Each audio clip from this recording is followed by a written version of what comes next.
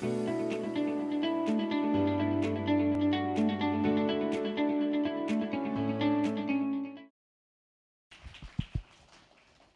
everyone. Hi. Thanks for the energy. Yeah, cool. So my name is Tai, and I'm going to talk about how teams work today. So I feel like it's really relevant to what Catherine shared earlier, and I feel like everyone should be part of a team, right? So I'll ask some questions in between, and we'll have some like back and forth interaction. So I hope you will enjoy this conversation. Cool. So my company, Meeteor, we used to be a software company. So we built on agile methodology, and we help teams to run better meetings. So our software is a meeting software to help people to like how to plan your meetings, how you follow through, how you facilitate a conversation. And meetings are like part of team collaboration, and which is like really essential to our work. And later on, in the last few years, we do a lot of work on team development. So how do you build a thriving team, like the topic we're talking about today? So starting from being a productive team, and then becoming high performing, and then we can talk about thriving. So we might go through this process a little bit later today. And my mission is just help people and teams work happier together and achieve better results. So I'm a change maker or a team coach. So team coaches, I work with teams to help them to look at what are their strengths and what are the areas or opportunities for them and how they can better work with each other. So that's what we study in organizational psychology. We learn about how the team dynamics work. And we will talk about like, we know everything we want to do, but at some point, like things couldn't get done, and why is that? So we can explore a little bit. I'm also the author of this book. It's called Momentum. It's all on meetings. So if you're interested in like bringing meeting best practices to your organization, think about this from the culture's perspective. Like, because meeting is, you can experiment it every day. So every day you might have like 1 or 2 new meetings that you can use different strategies to make it better. So today I'm going to talk about 3 topics. Hopefully I can make it in 20 minutes. Why teams are the future, what is culture, and what makes a thriving team. So if you have your smartphone with you, you can scan this code here. And this is the question I want to ask everyone. How many teams have you been part of in the last 6 months? At work. I'm curious. I already put my answer there. So I'm curious about your answers. If the QR code doesn't work, you can use slido.com and input this code, and that will take you into the results. Is it working for everyone? Cool, so some answers here.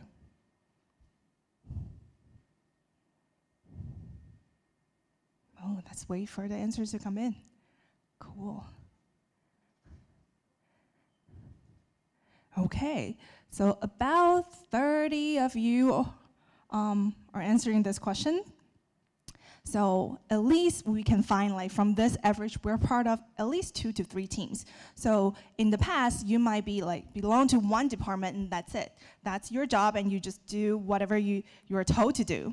And now like you're part of like at least like 50 of us, half of us are in 2 to 3 teams. So you might work from team to team. Sometimes you have a lot of cross-team collaboration that you need to work on with other people in your organization. And some of us are still part of one team.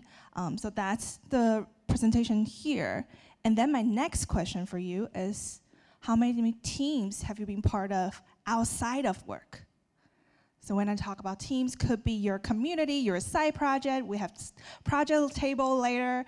So like a lot of things that you collaborate with others to get things done outside of your work. Cool. Wow, we have people have like 6 to 8 other teams. Like maybe your family, you run it as a team. Maybe your community or your school projects. Or something that your study group that you want to accomplish something together with your team members. Awesome. At least we have like 30% of us has one or more. Cool, thanks for the participation. Cool, so maybe I should reframe this. Teams are the future. Teams are now, like now is the future. So I want to share one thing, like from a Deloitte consulting firm, they did the research, they published a model around a network of teams. So earlier I was talking about how teams work, like it's hierarchical. So like you just follow what you're going to do, and then you belong to one team. And things is like command chain, you just need to get things done. But how things are right now, it's like this. So things are complicated, it's complex, it's moving really fast, and you need to be responding to the change within your organization and outside of your organization. So how things might work could be a network of teams. So you need to tackle different challenges at the same time in order to move faster. So I heard earlier a lot of developers are in the house today. So you need to like experiment, iterate, like go through that whole process.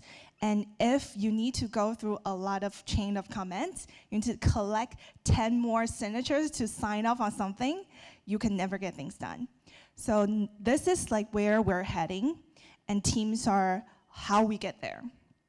So to bring in another example, so smaller teams are natural for how we work. So I guess like everyone shared, at least you work with 5 more teams, like some at work, some outside of work.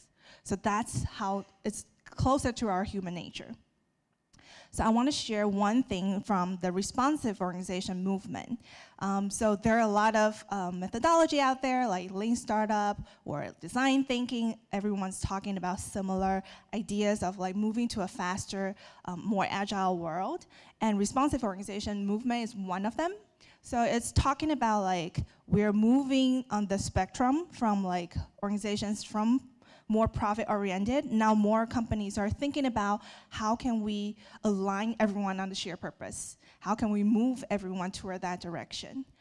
Some of you might have heard like B Corp, we need to create good for the society as well, be more sustainable. And from hierarchical to network, so like the example I shared earlier. And then from controlling, everything needs to be in control of like, you just hear what the boss said, and follow it, or empowering. So earlier, Catherine also talked about like how do you empower your teams to make decisions to move forward. And also from planning to experimentation. So this is also a spectrum. Are you going to plan everything at once and then release it? Or you keep experimenting and find like the perfect solution, not the perfect, but the right solution for everyone or for your customers. And then like information is going from more private to transparency within the organization. So if like, as if you control the information, you have like power over like people don't know what's going on, only you know. So you like benefit, like if you're leaders in the organization, you benefit from like having that privacy. So only you know those decisions or information, so only you hold the power. But like going to a more open or transparent communication, you create a movement that within your organization, everyone can get access to some information so they can make decisions right away or move things faster. So this is like from more predictable world to a less predictable world. So that's the world we're heading, and that's the direction we're experiencing right now. So from this two, I hope you're with me on like the outside world is changing, and then teams are like the smallest unit we can tackle and then respond to change. So when you're building organization for the future, start with teams. And everyone here is part of the team, so you can make change immediately. So now you're with me on teams. Now we're going to talk about a little bit about culture. So culture is something like fluffy or like just like ambiguous. It's just something everyone talks about, but nobody really knows what that is. That's a lot of times like people think about culture. I don't know if you heard of one famous experiment. So there are a group of monkeys. They're in an experiment, like they're in the cage, And the experimenters give them bananas out of reach, out of that cage. Anyone hear that story? No, awesome, so I'll keep telling. So, and then like, in the first group of monkeys, when they reach for the banana, and the experimenter just like spray water on them. So there's like, oh, they are just like refrain from doing that action. And then they change one monkey from the cage one at a time. So, and then the new monkey come in, and then he's trying to like reach the banana, and everyone else just slap him and stop him from doing that because they don't want to get sprayed on water. So at the end, the experimenter, you might know where I'm going, experimenter changed all the monkeys. So none of them know like what will happen when they reach for the bananas, but none of them did anything. So that's like the power of culture and power of traditions. So you might heard a lot like, why are we doing this when you go into the organization? Why are we doing this? It's like, this is what we always do. This is the tradition. No one challenged this. And that becomes the norm. And culture is like that. It's not something written on paper, but like it's part of your life. So it's a lot of words here, but like the one phrase, like one sentence summary of what culture is the way things we do things around here. And then whether you intentionally design your culture or not, it exists. So if you ignored it, whether you're an entrepreneur or like small team leaders or a team member, if you ignored culture, they will come back to you later. So I'll talk about what that means. So Peter Drucker, the management guru, he talked about culture eats strategy for breakfast. We might have really good product strategy. We know the product fit. We are like on for like experimenting everything, but like our culture might hold us back. How do we work with each other? So if I may borrow this 3-circle from Simon Sinek, in the middle is our vision. So why do we exist? Maybe as an organization, as a team. So at the core, it's like, why do we exist? What are we fighting for? That's our vision. And surrounded it is our culture, how we do things here. So how do we interact with each other? How do we build trust? And how do we collaborate with each other? And on the outside, the third circle is like where we are heading. So it's more on what are we doing and what's our strategy. So culture is in the middle. So if you only focus on the outer circle, you might not reach where you're planning to go. So why culture now? Why are we talking about culture now? So now I believe a lot of you might have worked in virtual teams, or like we are in the multi-generational workforce. You might have people in their 20s and their 70s in the same workplace. A lot of organizations and industries are going through digital transformations and like a lot of trends on flexible work. They want people to feel engaged.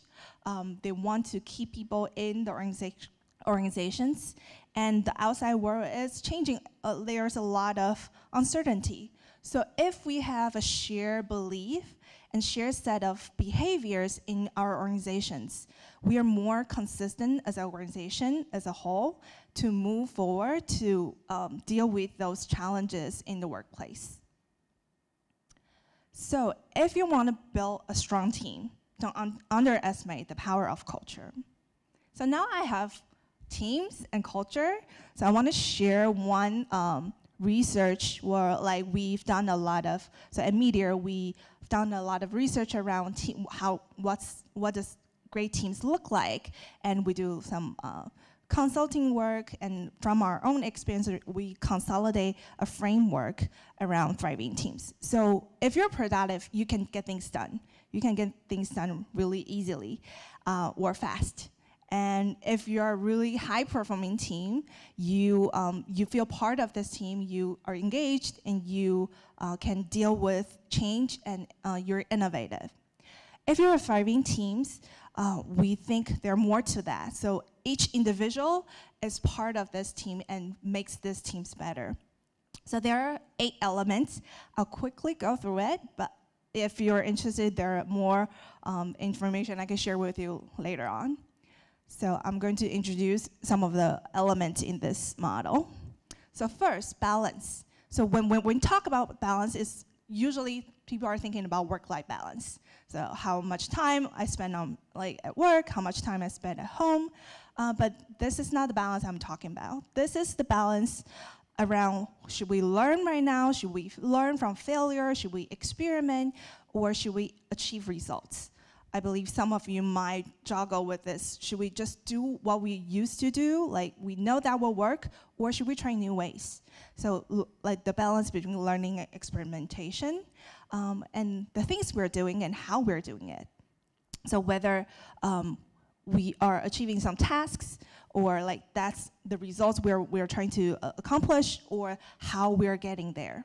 So usually, if you think about like in a meeting, people might have like, these are all the things we want to talk about, and they put an agenda there. That might be the task, like check off everything. But if you are not aware of what's happening in the room, you feel like everyone is a little bit out of it, or like the conflict is on the table, and you just ignore it, or you just ignore it. And that's the balance where like the tension between task and process. Should we get things done, or should we figure out how we work together as a team? And also like earlier, we talked about like achieving results and maintaining your own personal well-being. So that's like really special element we put in, so I'll talk about it first. And then some of the other things that you might be more familiar with, common purpose interactions. So we need to know like if you're clear about the core of what your team stands for, you know what this team, why this team exists, and you rally around the shared vision, and you can work toward that vision. And you define goals. I know some of you are using like OKRs or KPI, those parameters to measure success for your team. Make sure you achieve those goals. And share accountability and support. So when you have a good plan, a good vision, you still need to get things done. You still need to execute it. So how do you make sure you're clear around your roles and responsibilities in your team? And then you can support each other to get things done, to bring the best of themselves to work. Effective communication, that's like, I moved back to Taiwan last year, so a lot of my clients in Taiwan are talking about how do we improve our communication. A lot of times communication is just like on the surface, it's the symptom, it's not the root problem. So the root problem might be you don't know your roles and responsibilities, you don't have a shared vision. So this is like, how do we run meetings, how do we create an open floor for everyone, and people feel safe to talk about what they're really thinking about. Mutual trust. So if you're familiar with the research Google did a couple years ago when they talk about effective teams, psychological safety is one of them. So how do you make sure that everyone on your team is not afraid of the consequences? So they're willing to share what's on their mind, what works the best for their team. So, and also like, how do you make sure that your relationship with your team members start from a good intention? You assume they have good intentions. So that will change how you interact with them. We're almost there.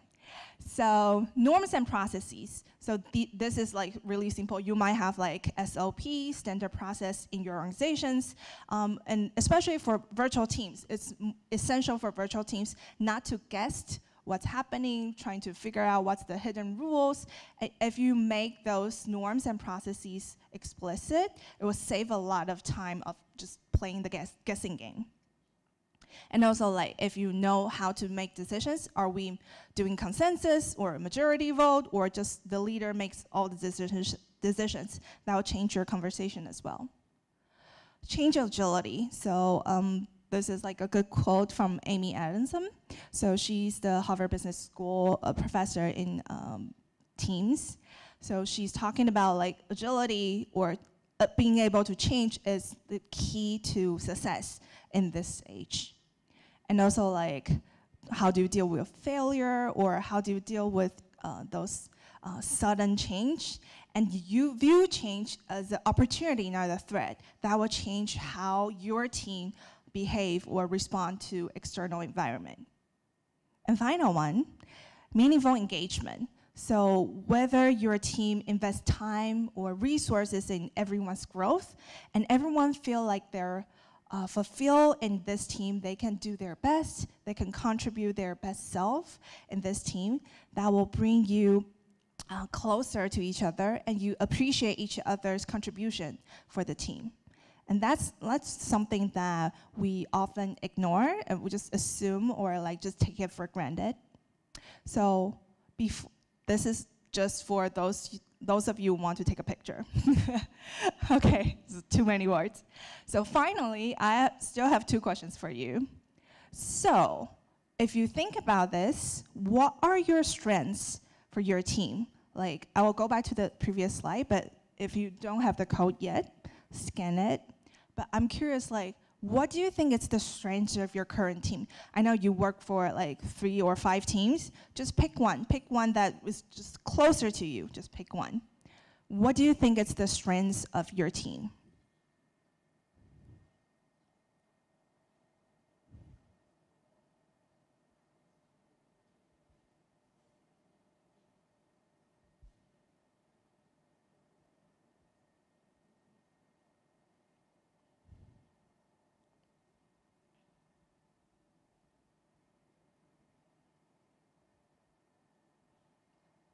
Cool. Common purpose and direction. Awesome. Feel like everyone's like really aligned with your team's direction. That's a great thing. Change agility. That's perfect for this crowd.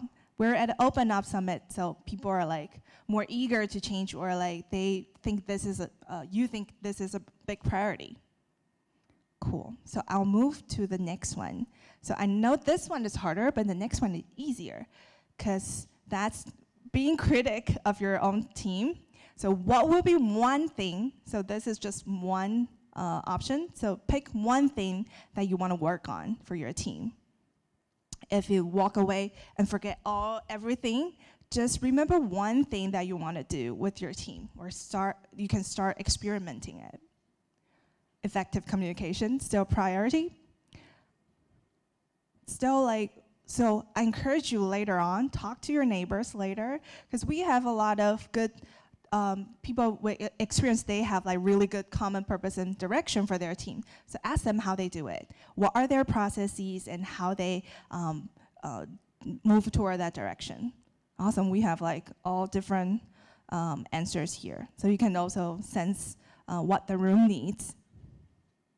Cool. So this question is for you. Just think about one thing that you are committed to doing. So I talk about like different aspects. You can focus on your meetings, your communication with others, how you make decisions, how you share team goals. There are a lot of things to tackle, but just pick one thing that you want to work on. No matter you're a team leader or team member or just like an active participant, you are here today. So you are the change agent for your team. So building a thriving team culture takes all of us, but we can do one team at a time. That's what I want to share with you. And if you want to do, you can scan the left one. If you want to get the handout or summary from the talk, all the questions are optional, so you can just put your email there.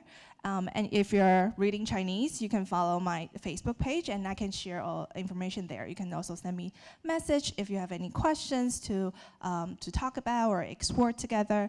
So I encourage you all to take some actions and make your teams a thriving team. Thank you.